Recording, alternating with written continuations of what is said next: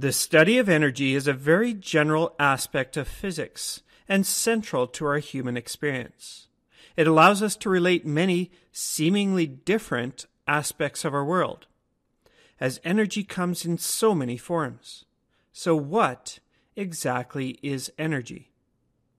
Common definitions of energy include: energy is a property of objects which can be transferred to other objects, or converted into different forms. That's kind of vague, eh?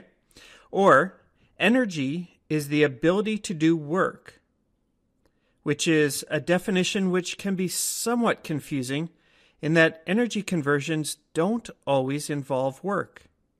So, bottom line, although energy is a huge part of our existence, it's actually kind of hard to define.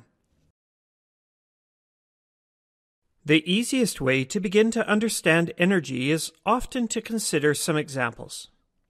Your body and all living things convert energy. Your body takes the chemical energy from the food you eat and allows your body to grow and to move. We call the energy of movement kinetic energy. Light bulbs, they're also energy converters. They convert electrical energy to light energy. Cars also convert energy. Cars convert chemical energy, stored in gasoline, into kinetic energy as they move.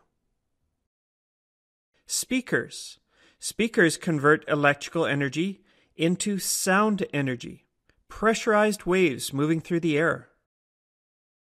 A stove or oven simply converts electrical energy into heat energy, also called thermal energy.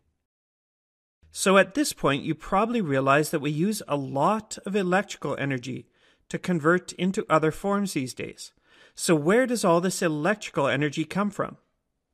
Well, we can generate electrical energy by converting chemical energy in the form of gas or oil or coal into electrical energy using a power plant. Or even better, we're learning how to better convert solar energy, that is energy from the sun, and wind energy into electrical energy, using solar panels and windmills. We can also generate electrical energy using nuclear energy.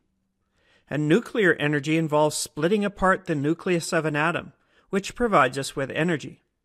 You can also generate energy by combining the nuclei, but that's far more difficult. As you can see, energy and energy converters are everywhere.